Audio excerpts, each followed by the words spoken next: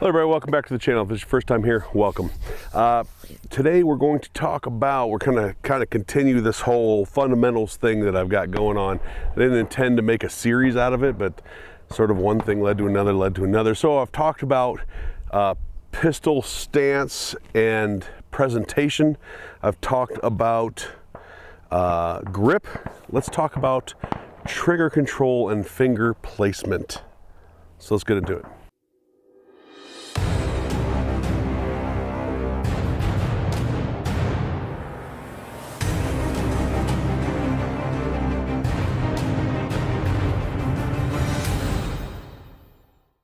So if you like this sort of content, please hit that like, share, and subscribe button. Sharing the videos is the best way and easiest and most free way to help the channel.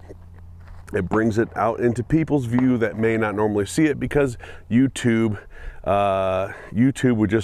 would just assume never show anybody my videos. So you can also support the channel financially if you'd like to, and that is by becoming a member or buying from any of my affiliates, any of the companies I'm an affiliate with. You can go right to my website, which is linked down below, go to the page with all the affiliates on it and shop from those links. It costs you nothing extra, but it helps out the channel. I do appreciate it. So I've talked about grip before. Grip, I've often said, is the most underrated and under talked about fundamental. However, you can get good shot placement and good follow-up shots with poor trigger control and poor trigger finger placement if you have exceedingly good grip and exceedingly good recoil mitigation. With that said, most people do not have exceedingly good grips and exceedingly good recoil mitigation, so it ends up being a whole package. If your trigger finger placement is incorrect, if your trigger pull has a deficiency, you have maybe not an optimal grip, then 1 + 1 + 1 equals bad shots, uncontrollable shots, things like that. Now, I'm not going to get into correct trigger finger placement because there's no such thing. Contrary to a bunch of fucking people on the internet, there's no such thing as correct trigger finger placement. Why is that? That is because where your trigger finger lands on the trigger is going to wholly depend on the size of your pistol, to the size of your hand, to the length of your finger. It's going to wholly depend on that.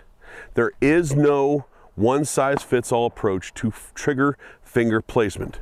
However, there is a good starting point, and that's what we're going to talk about as far as trigger finger placement today. And that good starting point is splitting the index, the very end index pad of your finger with the trigger. So having the trigger in the middle of your index finger, your index finger pad. That is a good starting point. However, if your finger is a little longer or a little shorter, you may have to move in, you may have to move out, you may have to move in even further. Guys like Pat McNamara, he pulls his pistols with the crook of his finger, right? He says it's a vice. He says it's a vice. Now for him, that probably works very well. And he is a great shooter, so it obviously does. For other people, it's not so much. So again, it's going to wholly depend on the size of the pistol, to the size of your hand, to the length of your finger. And then other things could go into that as well, as arthritis and whatnot, but that's, you can't teach that. That's something you have to work around. So starting point being splitting the index finger pad, right? And pulling straight back. You do not want to pull this way, and you do not want to pull this way. You will deviate, especially if you do not have an optimal grip, you will deviate the gun this way or this way. as you're pulling the trigger. I'm, of course, exaggerating it. Maybe for some people I'm not, but you will deviate the gun this way or this way. You can have that also if you are putting the incorrect part of your finger on the trigger. So if you are too deep and you try to pull straight back, you can see what that does to my gun, and I'm not exaggerating that. Just by doing that, my gun moves a little bit. However, if I do just the tip of my finger, the opposite is not true. So pulling straight back, not this way, and not having too much or too little finger. All of those do matter. They do matter. I'm going to reiterate though that it can be masked. Deficiencies in your trigger finger and trigger pull can be masked by an excellent grip and excellent recoil mitigation. So be aware of that. So next is going to be the follow-up shot. Follow-up shot being after you have pulled the trigger and not disturbed the pistol, and that's by the way, that's the secret of shooting. So the secret of shooting is to put your sights on target, and when you pull the trigger, to not disturb the attitude of the gun. That's it. That's the secret of shooting. That's all you have to do. I know it sounds oversimplified, but that truly is it. All you have to do is put your sights on target, and when you pull the trigger, when that projectile leaves the barrel, you have not disturbed the alignment of that gun. That's all you have to do. So, we've talked about now pulling that trigger straight back. Do not disturb the gun. It cycles. What you do not need to do is come all the way off either. I've seen people actually come out and actually tap their finger against the front of the trigger guard and then reapply their finger, then have to come back into the wall and then break the wall. Or guys that come all the way out, right, till the mushy part of the trigger, way beyond the wall, and then come back to the wall and fire. Oftentimes that looks like this, right? And they end up jerking the gun, because they're not just coming out to the wall and firing again. So in real life, that will look something like this.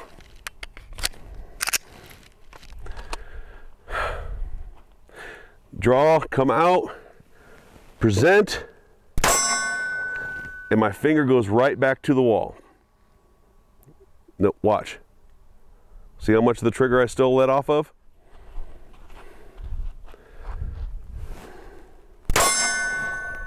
And I'm right back to the wall.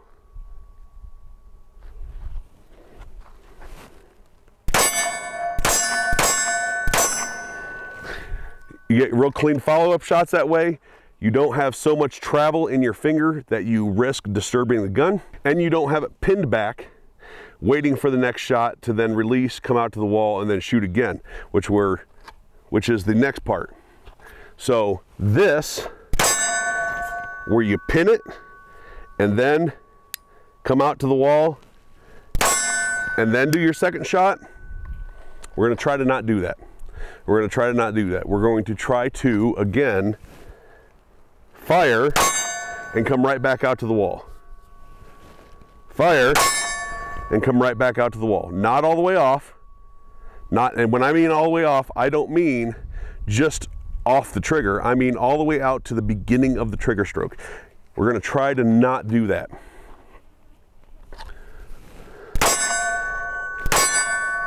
Ooh, that was a rough one.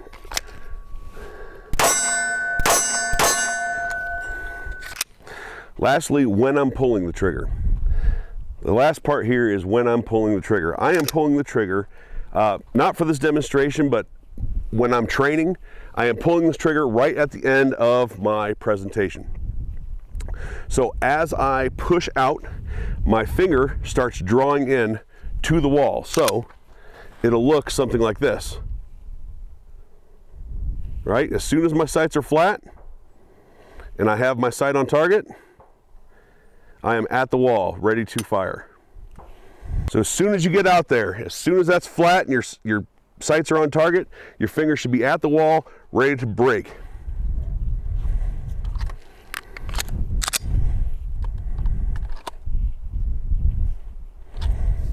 Push out, prep, prep, prep, prep, prep. And then right at the end there is the brake.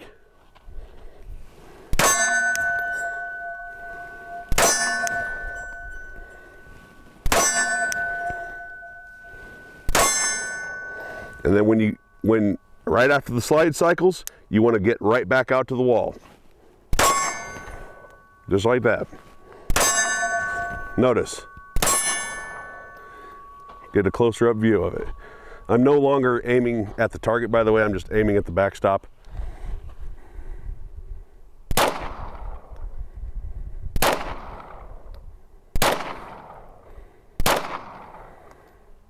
Notice my finger is not doing this. Just out to the wall. Oh, out. So unfortunately, without the slide cycling automatically, this is a hard thing to practice at home. Because without the slide cycling, there is no wall to come back out to. So this is something that unfortunately does take ammo, does take money, does take time out on the range to get better at. However, you can practice at home by having your pistol ready to fire. You can have, and just come out and just practice right at the end. Boom. Boom. Boom. Boom. Boom. You can practice that. So to recap real quick, your trigger finger placement is completely dependent on you, on the size of your hand, to the size of your gun, to the length of your finger. Don't let anybody tell you you have to put your finger in a very specific place, because that is not true from one person to the other. The trigger pull should be straight back, not deviate right or left. And if you find yourself curled in too far or not enough, you may also deviate the gun right or left. Have the trigger prepped as soon as you get out to a flat presentation, right at the wall. Fire, and bring your finger right back out to the wall, prepping for the next shot. Fire, and you're good. Of course, this all takes time, money, practice, and the willingness to put some sort of effort into your protection and the defense of your freedom. So that's it. Thanks for watching, everybody. Hopefully you got something out of this. Don't forget to hit like, share, and subscribe. Hit that notification bell. Again, sharing things is the best way to get the channel out there. I'm trying to hit 50,000 subscribers this year, currently sitting nearly 37. So I got a little ways to go. Hopefully you guys can help me out with that. I do appreciate it. Thank you to all my members out there. Thank you to all the Ko-Fi supporters. Thank you to everybody out there who stuck with my channel for the last more than a decade, 11 years. I appreciate all of you, and we'll talk to you later.